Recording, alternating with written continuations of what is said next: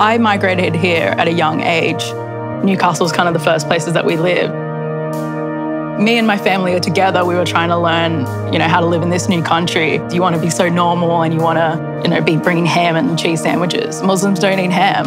SBS always was playing weird stuff, but in a really good way. They were playing South Park followed by Skins, which is really gutsy at that time. And then Skins had this character who was kind of between two cultures as well. And he was trying to make his parents happy and pray at the mosque while also trying to go and party. And I think that really resonated with me. SBS taught me that it was okay to be between two worlds. I wasn't just caring about, oh, I'm Bengali or hey, I'm Australian. I was caring oh, I'm a citizen of the entire world.